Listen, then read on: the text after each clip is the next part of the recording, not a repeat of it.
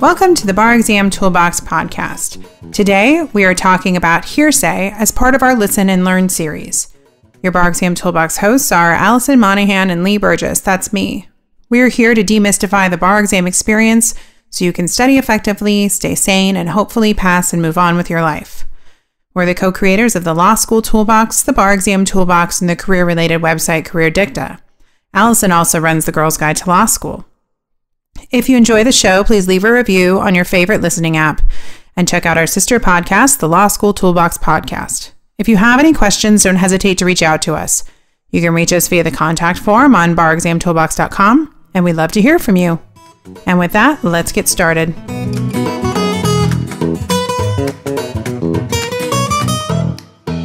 Hi, and welcome back to the Listen and Learn series. Today we are covering a topic you'll remember if you took evidence in law school, and that you're sure to at least have heard about on TV now and then. That's hearsay. Hearsay is a term that gets thrown around pretty casually on movies and TV as a way to say that a statement is unreliable. I heard Lucy wasn't let go. She actually got fired. Ooh, whatever. That's hearsay. But the actual legal definition is more complicated than that. And on the bar, there are a lot of exceptions to remember. So, what is hearsay anyway? Well, there are two parts. First, it's a statement that was made outside of the courtroom in the current proceedings. Second, it is being offered to the judge or jury in order to show that the content of the statement is true. The rule to remember is that hearsay is an out-of-court statement offered for the truth of the matter asserted, and that's exactly how you should phrase it on an essay exam. As a law school and bar exam tutor, I can tell you that almost every student has no trouble remembering the text of this rule. Out-of-court statement offered for the truth of the matter asserted. That's not the hard part. What gets tricky is its application, and on the bar, doing the analysis fast enough. Today, we are going to be talking about qualifying a statement as hearsay. And just as a heads up, it's usually that second part, the truth of the matter part, that gives students trouble. So we'll spend some time focusing on that.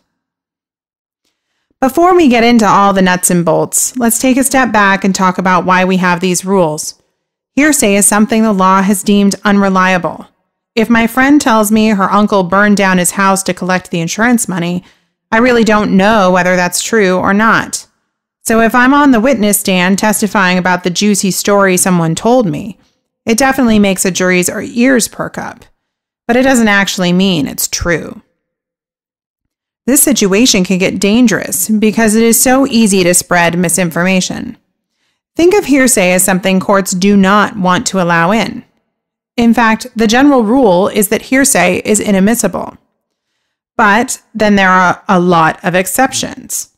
Those are situations which the law has made room for because there are moments when regular hearsay might actually be reliable. Situations when we should let an otherwise unreliable statement come into court. We won't get into the exceptions to hearsay today. That is a separate topic that would take up several podcasts. But you do need to know them for your bar exam. So here's what I would recommend. Make a list of the hearsay exceptions. If your black letter law materials make them hard to distinguish from each other, read the federal rules of evidence on each one and see if you can boil them down into just one sentence each. Each one covers a unique situation. You need to know what all those situations look like in a fact pattern. The important thing here is that you can see from a fact pattern when these situations come up. For example, there's a hearsay exception called dying declaration. If you see someone in the fact pattern dying or thinking they're about to die, this exception is likely being triggered. Do they actually need to die for the exception to work? Well, that actually depends on whether you're applying state or federal law. In California, the answer is yes. Try to visualize scenarios in which the different hearsay exceptions come into play, and make sure you know state and federal distinctions if they are tested on your bar exam. Finally, see if you can come up with a mnemonic of sorts to help you remember what all the hearsay exceptions are. I like to use superscripted numbers. You know, like the little numbers that show x to the power of 2 or whatever. Use those numbers to remind yourself in your acronym how many words start with that letter. For example, F superscript 3 f to the third, tells you that there are 3 exceptions that start with a letter F. This is just an example. You should make your own based on your own study materials. And really, the weirder and funnier, the better and more likely you are to remember it. Okay, back to our plan for today. We are going to be focusing on how to make the decision whether a statement is hearsay or not. Remember, the first rule we need to look at is the part about there being an out-of-court statement. On the bar, this is usually pretty easy to identify. But you'd be surprised how many bar students miss easy points for adding this one quick sentence. First, let's look at what qualifies as a statement. It could be something spoken or written down. It could even be a gesture that does not involve any words at all, but is still nonetheless an action that is used to convey meaning. For example, if I nod my head up and down, that means yes. That is called assertive conduct because I am motioning in a way that communicates something. Even some motions that are not assertive conduct could be considered a statement for hearsay purposes. For example, if I take my index finger and draw it along my throat with a serious expression on my face, could this mean the person we are talking about was murdered? Maybe. What about if I ask a question? What kind of person texts while they're drunk driving? I'm not really asserting anything because I'm asking a question. But is it hearsay? Courts might actually disagree about that last one. The thing to keep in mind here is whether the statement is one that conveys something. On the bar, you'll usually be dealing with oral or written words, but just keep it in the back of your mind that you might find some nonverbal conduct on the exam.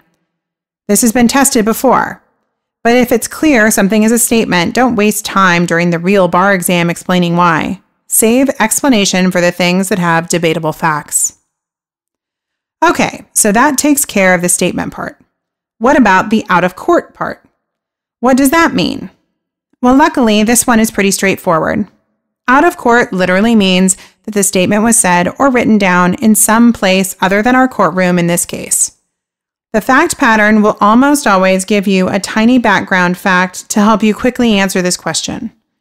For example, while waiting for the ambulance, Paul said X, or Dan stormed into the party and exclaimed Y. The fact pattern will usually give you something to answer the question, did this happen in court? Don't miss points for skipping this part. And remember, when we say in court, it means in the courtroom during this present case. So something from another courtroom at some other time could actually fit the rule, but it gets a little complicated, so we'll put a pin in it. Look for a hearsay exception to cover the situation. So, out-of-court statement. What about truth of the matter asserted? This is where things can get a bit tricky. Here, when we say offered, it means offered as evidence in the case. The proponent or person giving the evidence is asking the judge to look at some piece of information. Then, truth of the matter asserted is about whether the statement being offered is going to show that the thing being said is actually true and not false. I'll say that in another way. Are we giving the statement to the court because we want to use it to show what we are saying and the statement is true? Here's an example. Say your landlord refused to fix the heater and you sued him. If I am trying to find evidence that shows your house is cold, and I remember one time I came over and said, wow, your house is super chilly. This is something I could offer for its truth. The thing you were saying, the actual word of your statement, it's chilly, is the same as the thing I want the court to see as true. It is, in fact, chilly. What about if you came over and said, geez, this would make a great place for a polar bear? Now, I can't imagine anyone actually coming over and saying this because that would be weird. But imagine that this is their way of telling me that my house is cold. Is this statement being offered for the truth? Is it true that my house is a great place for a polar bear? Take this very literally, and you'll see that the answer is no. I'm not offering this evidence to show my house is actually tricked out in a way that my new pet polar bear would really enjoy. That is the truth of the statement. But no, I'm offering it for some other reason to show that it's too cold. Make sense? When looking at potential hearsay, the question you should ask is, if the literal words of the statement were true, does that match up with what this person is trying to show the court? Now let's try some examples. This one is from a July 2003 evidence essay from the California Bar Exam, but we've shortened it to keep the issues focused on basic hearsay without getting into the exceptions. Ready? Okay. Dan was charged with aggravated assault on Paul, an off-duty police officer in a tavern. The prosecutor called Paul as the first witness at the criminal trial. Paul testified that he and Dan were at the tavern and that the incident arose when Dan became irate over their discussion about Dan's ex-girlfriend Gina. Then the following questions were asked and the answers given. Question: what happened then? Answer: I went over to Dan's and said to him, quote, "Your ex-girlfriend Gina is living with me now." End quote. Question: did Dan say anything? Answer: he said, quote, "Yeah, and my buddies tell me you're treating her like dirt." End quote. Then he jumped up and attacked me. So were either of those statements hearsay? Let's look at the sentence, "Gina is living with me now." First step, was this an out-of-court statement? Well, it's clearly a statement, and it was said at a tavern. A tavern is clearly not in the courtroom, so this element is met. The whole reason that you were given the tavern fact is to check off this rule element, so this is where to plug that in. Next step, is the statement being offered for the truth of the matter asserted? Well, to figure that out, we need to ask, what is the matter being asserted? Paul said, "Gina is living with me now." In this case, about two guys fighting at a bar, does it really matter where Gina was living? Another question you might want to ask yourself, who is the proponent of the evidence? Who is on the stand testifying? Who wants this evidence to get into court? Here, the prosecutor called Paul and asked him about the conversation. The prosecutor wants Dan on the hook. She wants to get into evidence stuff that makes Dan look bad. Keep that in mind. Is she offering the evidence of the ex-girlfriend Gina living with the cop because she really wanted to show the court that Gina and Paul lived together? No, that doesn't matter. She wants to get this statement into court because it shows that Dan got enraged. This statement started the fight. So in other words, the substance of what it says in those quotation marks, "Gina lives with me now," doesn't matter. What matters is how it made Dan react. The answer here is that this second element of the hearsay rule is not met. The statement is not being offered for the truth of the matter asserted in the statement. That means it fails the test for hearsay. Make sense? So now let's try the next part. Dan said his buddies told him Paul was treating Gina like dirt. First step, this was an out-of-court statement. Same reasons as we discussed above. Second step, is the statement being offered for the truth of the matter asserted? No.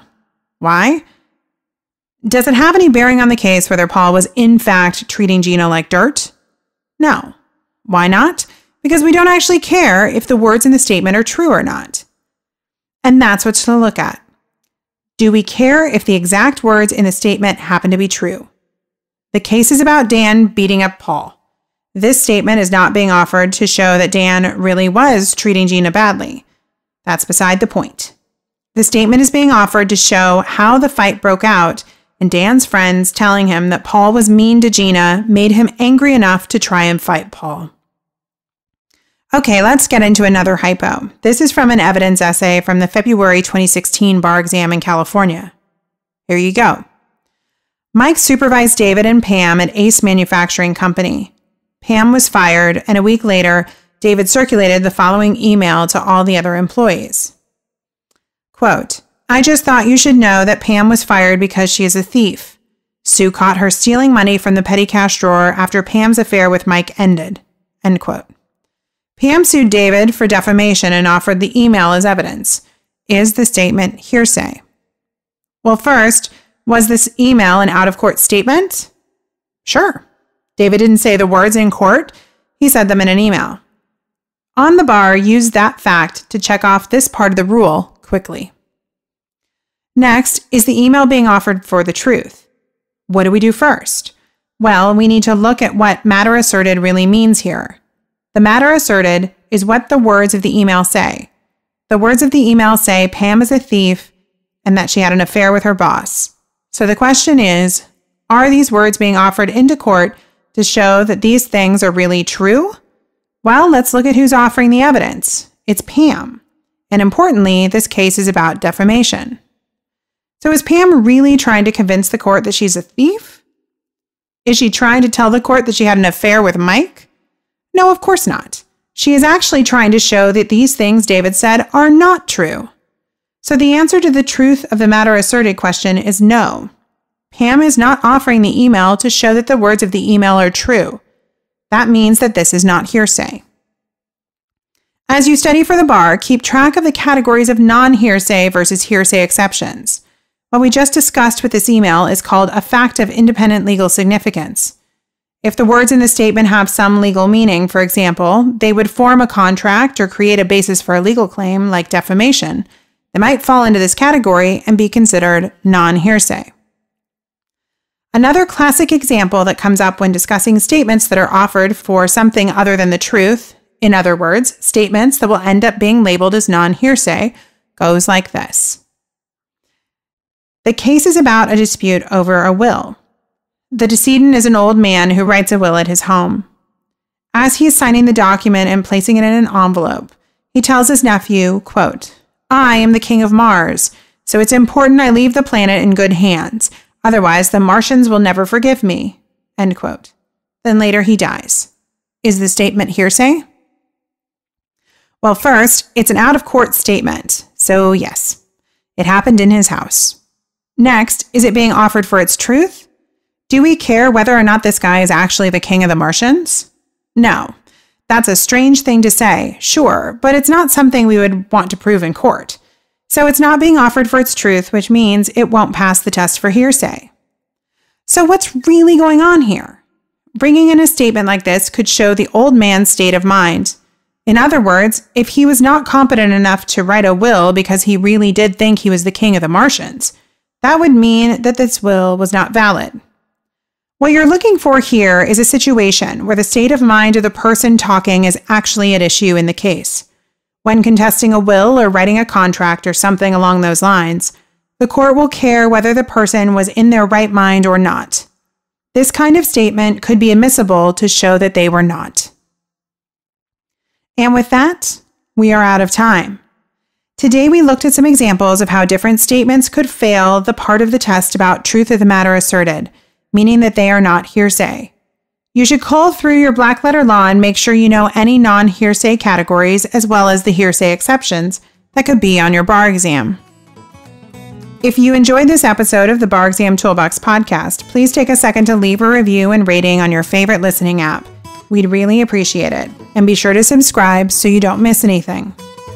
If you have any questions or comments, please don't hesitate to reach out to myself or Alison at lee@barexamtoolbox.com or allison@barexamtoolbox.com, or you can always reach out to us via our website contact form at barexamtoolbox.com. Thanks for listening, and we'll talk soon.